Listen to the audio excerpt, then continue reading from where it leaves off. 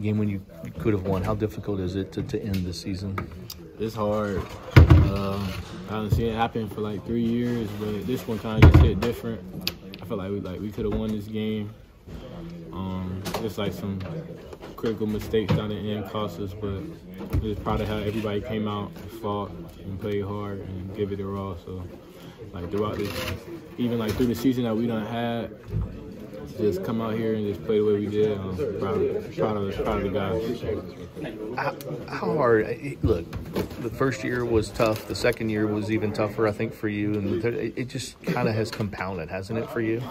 Yeah, it's been a roller coaster. Like, I done been here for 3 years, and I feel like I done experienced everything probably like bad that can happen in college basketball. And I'm not even gonna lie, like it kind of affected me a little bit, but I just gotta try to take this and like learn from it and just know that I can get through anything. Like all this stuff just made me stronger and stuff. So that's how I can do it. What, with the future unclear for everybody, how difficult is that? Not knowing what tomorrow or next week holds for the coaches and for you. It's stressful. I done been through it before, but like it was different because I was young.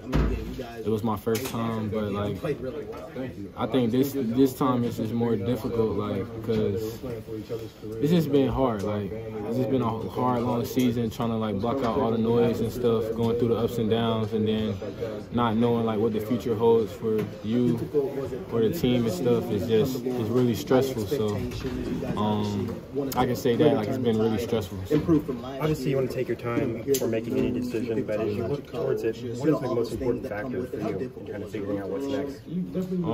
Just like finding like my joy back for real, like being happy again, and yeah, just my main thing is just being happy again and stuff. So that's my main goal.